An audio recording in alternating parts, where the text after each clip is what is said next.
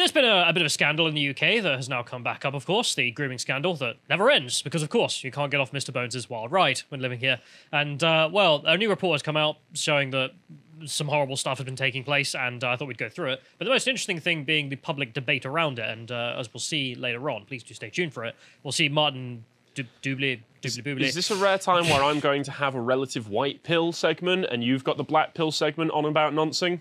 I don't know about that. We'll see how it goes, I suppose. Okay. Anyway, but he debates some leftists on GB News, and I thought we'd take a look at it because it's amazing. But firstly, of course, just to mention, on the website, we have some new content, this being the Hangout, the conversion with Google's conversation with Google's Sentient AI, being at 3:30 today. So go and check that out. If this is live on YouTube, should be around by that time. Go and check it out after this video as well, of course. So, I know. Do you know what this is about? 'Cause I know, John. That's why I said if you're on YouTube, it should be live on our website. Okay, anyway.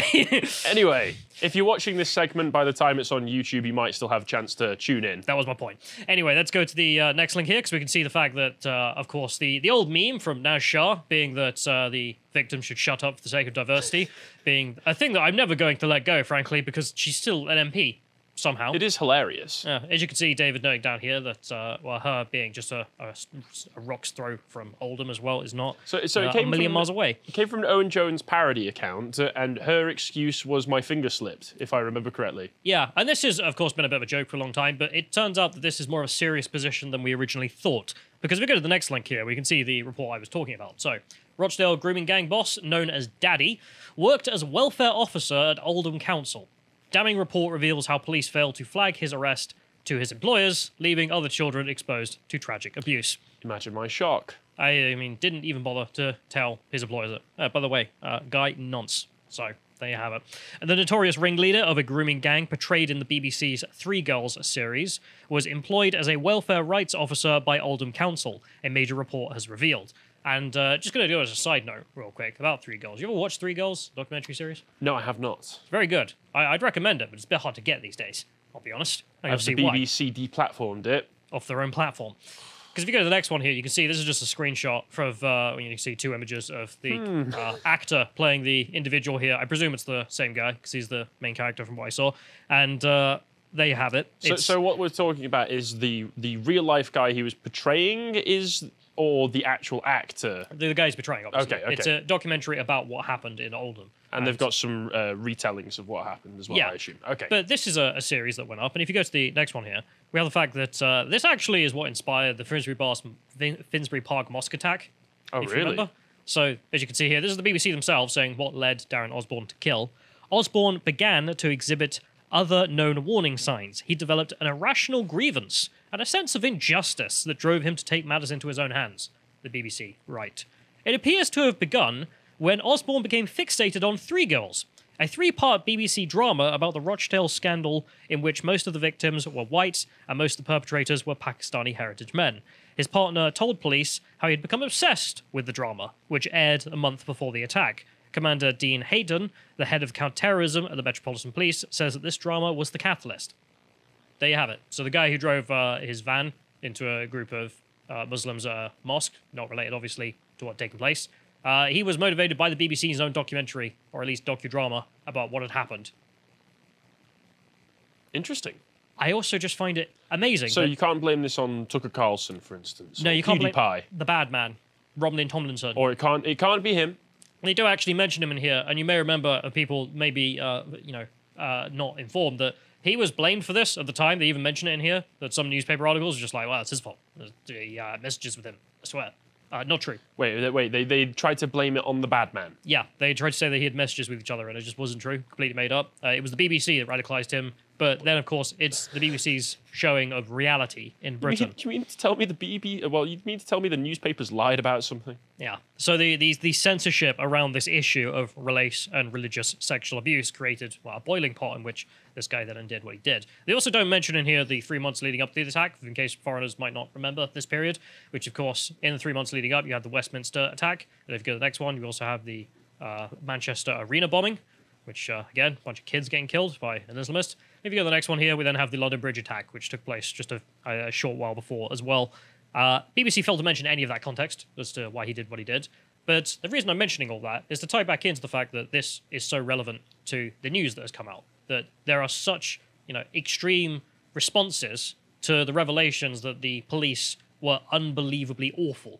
The fact that they just didn't deal with the situation. And the example here being, of course, also the fact that, as I mentioned, you can't find Three Girls on the BBC iPlayer anymore. Not available, so you're probably going to have to take to the Seven Seas, I'd imagine, to find a copy of it. Amazingly, you can. It's behind a paywall on YouTube, which don't make sense because it's a BBC property, so it should be available on iPlayer for free. Maybe they licensed it out so that they could have, I don't know, it attributed to other people or something. Yeah.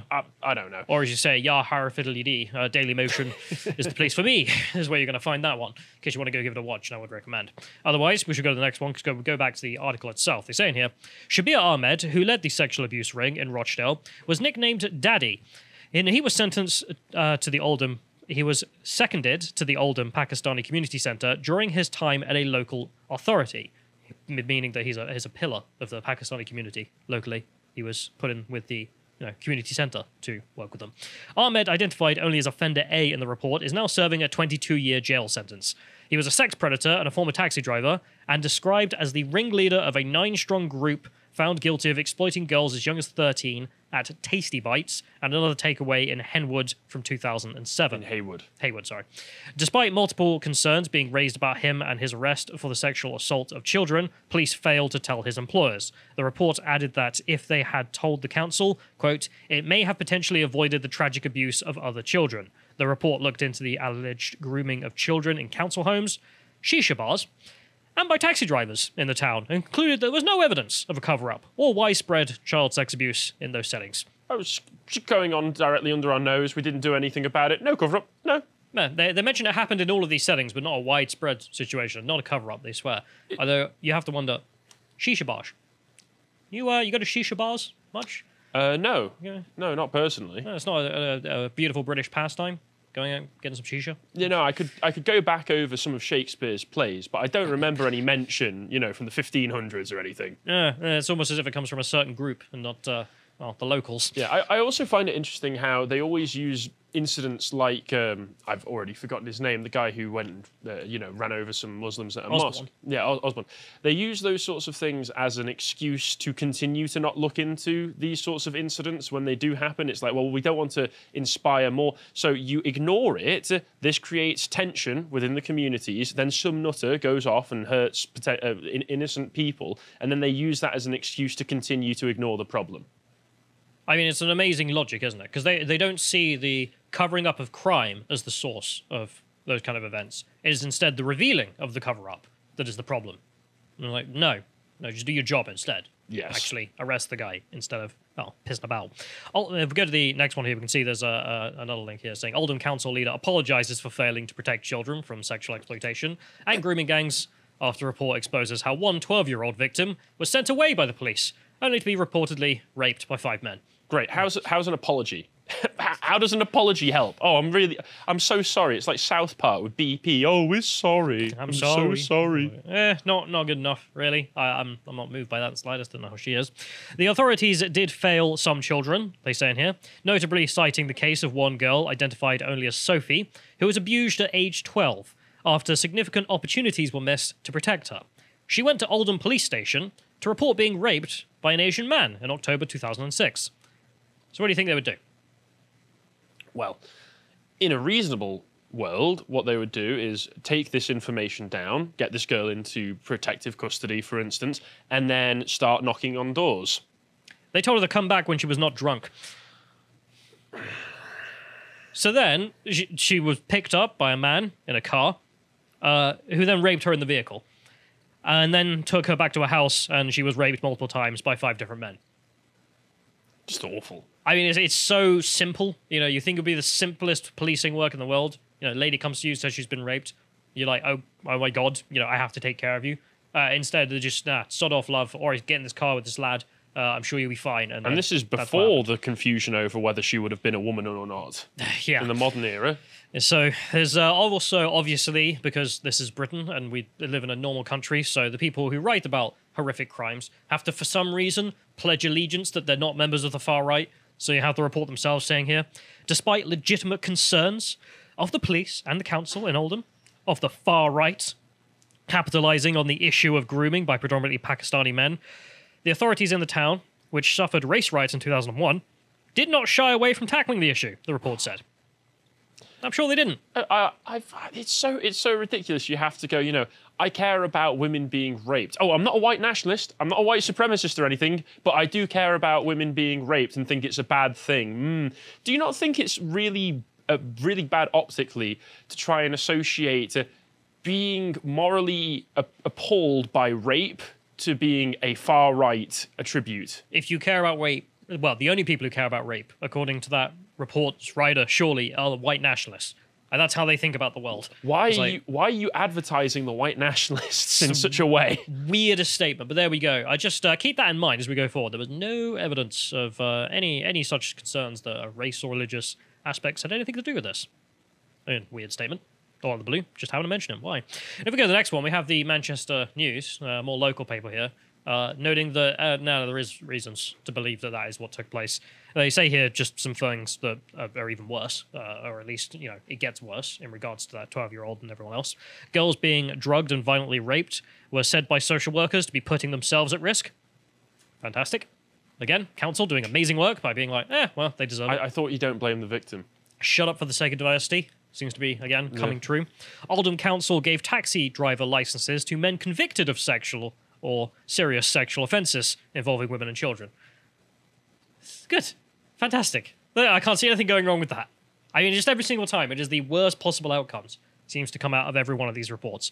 But in the cover-up section of this particular article is the most revealing part. Because you may remember, I just said, in the Daily Mail, the report writers were like, well, we don't want to help the far right. I'm like, okay. So that's why we investigated the race. And there was nothing to do with race or religion in any of this in the cover-up. I was like, right.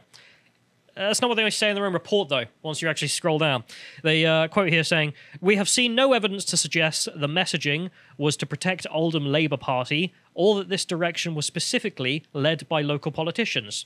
There was, however, a strong belief, held at a serious level by both Greater Manchester Police and Oldham officers, also shared by politicians, that the threats presented by shisha bars might be exaggerated by the media and used by the far-right interests to promote their agenda." Right, okay, so there was ideological blindness. You've just said there is. In your own report. You wouldn't have to keep addressing this if there wasn't obviously a problem going on. And the fact that they keep having to deny it means that there are probably members of these communities who have recognised this, because everyone can recognise this, and they're just trying to just gaslight them into telling them, just don't believe what you can obviously see with your own two eyes. But they've just said it. I mean, they literally just said, Greater Manchester Police, Oldham officers and Labour politicians had a religious bigotry that Pakistanis could not be engaged in this to the extent they were. And it must be a myth of the far right, because they didn't want to look into the shisha bars as a source of this. I'm like, well, okay, then you've just admitted that surely you are ideologically blind to that. You didn't want to look into areas associated with Islamic culture. As far as I'm concerned, by covering up this sort of stuff, these people are complicit in all of this stuff. These people should be charged as well. I mean, it's the fact that their opinion, as they say, is based on racial bigotry, that Islam is a brownsman religion as well, which is not. It's an a-racial religion, funnily enough. However, that's not how the abusers see it, of course, which is something to keep in mind. If we go to the next one, this is the facts of the case, and that's, one thing. That's the news in, the setting of, well, another horrible thing that continues to go on in the UK. However, the public debate about this is probably the most amazing aspect. And I saw it this morning in this clip here from GB News, in which they had Martin Daubney. Sorry, mate. I can't do it. I will say it. Martin Daubney. Daubney. And him debating some woman. And Daubney makes fair points, which is just that, this bad. And she takes rather exception to that, because it's not very PC. Let's play the first clip. Oh, dear. He was, for 18 years, a council safeguarding officer, the precise person who should have been taking care of children, went on to rape 30 children. It's an absolute heartbreaking tale, echoed in previous reports in Rotherham, Oxford and Rochdale. And it once again shows a Labour authority too afraid to investigate for claims of being racist, because these are ostensibly Pakistani men preying on white working-class girls. That's a fact. That's not racist. That's just the truth. And they're so scared of the blame culture that comes out of that. They would rather turn a blind eye and seriously fail these communities. And in many ways, this is representative, I think, of how liberal politics has completely failed the working classes. They just can't say the truth for being called racist. I'm going to Rotherham at the weekend. It's an area where the Reclaim Party are very well liked. And this sort of scandal has to be dealt with because it's still going on. This isn't historic. It still goes on. The problems persist. And it's an absolute betrayal of Britain. The area where I start to really struggle with you, Martin, is that I think the focus on race here is a complete distraction no, it's not. from what we see as a general abuse of power. The perpetrators are Pakistani men and the victims are white working class. Your attitude is the reason why these reports are needed, because everyone's too afraid to speak the truth. That's the point. I think the point here is that wherever you have people in positions of power, they are all too often able to exploit the vulnerable. That's what we've seen here, and victims are not believed. It doesn't matter whether the perpetrator is black, white, whatever. Oh, it's just power imbalance, bro. Just don't worry about it. It's just people in power do that. And yeah, there is some truth to that. But we're talking about some very specific examples. Do you think if he had just said it's men raping women and left all the rest out of it, do you think she would go like, in this instance, we need to stop talking about how it's men raping women? No. You need to stop putting the blame on men, you know? It's obviously ridiculous. Like, we're talking about race-based child sexual exploitation. Well, race has nothing to do with that. I mean, it's race-based. How the race not have anything to do with it? We've seen the text messages that these sorts of people send to one another where they're talking about how I want a white so-and-so, you know, nasty words, shall we say. They specifically prey on these people because they don't like them for their race. Yeah. It's awful. The endless statements from the victims saying this, endless statements from the perpetrators saying that's why they did it, endless statements when they get caught guilty, just shouting Allahu Akbar in some examples. There was some Kurds who did that. I can't remember which city that is because there's so goddamn many, isn't there? But then just the head-banging moment of her being like, it's not very politically correct, Martin.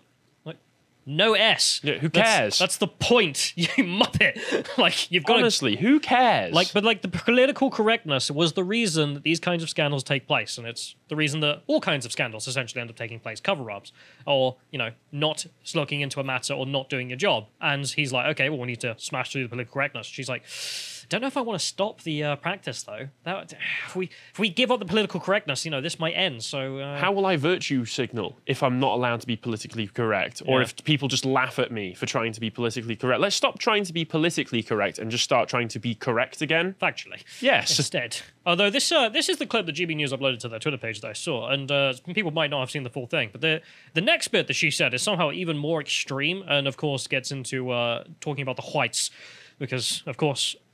It's not racial until she needs it to be. Let's play. It doesn't matter. Where else is it going on at that scale in the country? I mean, I apologise because the examples are too prevalent, right? We saw it with the BBC, we've seen it with the church, we've seen it through the Met Police. All of those are far predominantly white institutions. This is if only the abuse of women was something that was limited to one racial group, that is absolutely not what we see. What we see is that people in positions of power are able to exploit the vulnerable, and that is what needs to be addressed. I also think there's a massive need to hugely increase investment in social care services because far too many people are left vulnerable and exposed. Let's move on to something a little bit less controversial. The benefits of Brexit. I mean, then they just move on. But just what a weird intersectional argument. Like the police, the church, and so forth are white institutions. Therefore, as bad as any other kind of race-based CSE, except what race-based CSE was taking place by the church? Well, I mean, if she wants... God, if I know. It's not real. I mean, that's the point I'm getting at, which is obviously, I mean, she's pointing out, yes, we know the BBC covered some stuff up. We know the police have covered stuff up. But I don't think people are making excuses for them in the same way that she's making excuses for these groomers. That's true, but also just getting back to the point, she's like, no, race has nothing to do with this. That's the argument. It's the debate about the racial aspect here.